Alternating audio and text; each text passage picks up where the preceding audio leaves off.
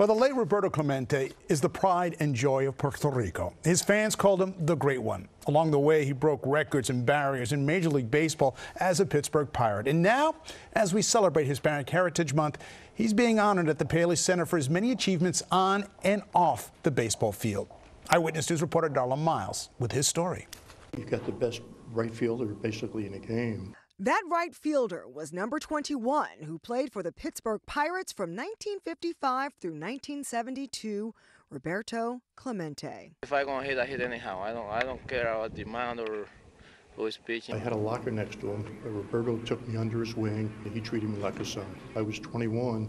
He's a superstar, and he made me feel so wanted on the team. The 15-time MLB All-Star was the very first Latino ever to be inducted into the Baseball Hall of Fame in 1973. And this exhibit is taking place on the 50th anniversary of his induction into the Baseball Hall of Fame. That exhibit at the Paley Center for Media features Clemente's actual baseball hat and bat, and collectibles like baseball cards, stadium seats, and even an old cornflakes box with his picture on it. And the only way I can describe him, he's a better person than a ball player.